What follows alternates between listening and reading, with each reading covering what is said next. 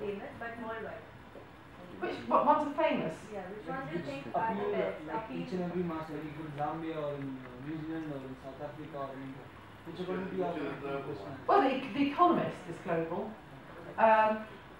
It's very different. I couldn't give you a global overview, but things like Grazia is pretty global. Marie Claire has loads and loads of editions. In sports? Also, I think sports is quite off my area of expertise, so I couldn't quite tell you which is the global area.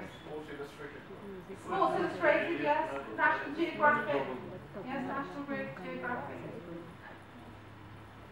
And another thing that I like, which you may not have caught on, but if you want to build your resume, which a lot of people want to do at a young age, you talked about making your blogs and Twittering from now.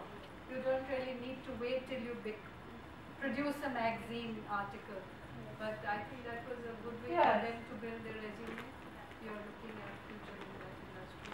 Yes, I mean all our students blog and Twitter all the time, even in class. But what we're looking at is building up a professional blog, and so they will tweet professionally to get stories, to find stories, to break stories, and so they will have their Facebook and their personal Twitter account. That's fine, but we need to slightly drag them away from that. Similarly with the internet, they'll use Google, but they won't really know how to use it properly. So